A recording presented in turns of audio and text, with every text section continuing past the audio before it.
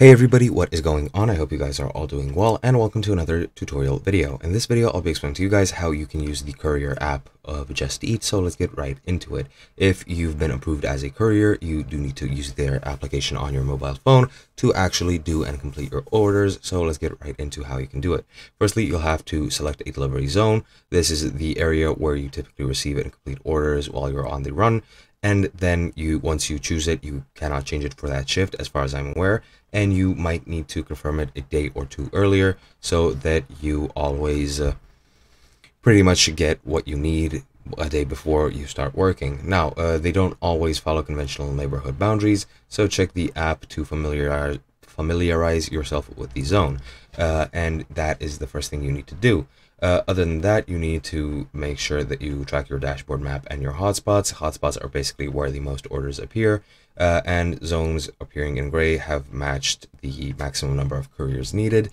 And if you keep your status set to available, they'll notify you when they are seeking more couriers, and the details of upcoming runs starting in the next 3 hours will appear on your dashboard, from where you will accept or decline your runs. When you're on run, delivery zone boundaries and hotspots also appear in your dashboard app.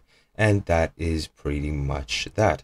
Other than that, when you're starting a run, you just need to confirm your runs 48 hours before the run starts.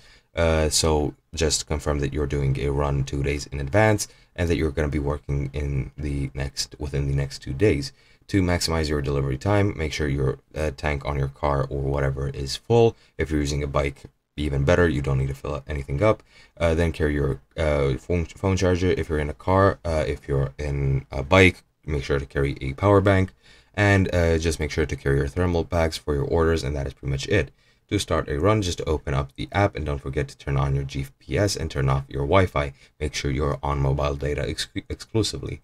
Then to start receiving offers, make sure your location is turned on your device. For iOS devices, iOS 14 software or later, you need to make sure the precise location is enabled when you're starting your run, and so on and so forth. To get directions, you just need to navigate to the navigation icon in the app, and you can get directions there. You can also choose your preferred navigation app and get directions from there if you're an independent contractor on the network, and you can take your preferred route whenever you'd like.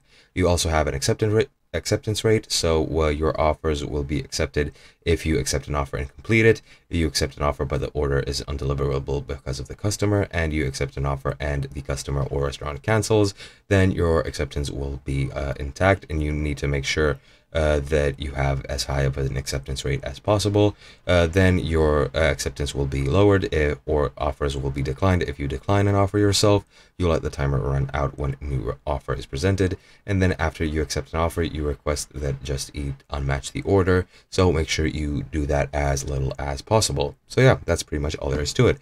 For other tips, just find this article on the Just Eat website, and that is all you have to do. Hope you guys enjoyed. I'll be seeing you guys next time.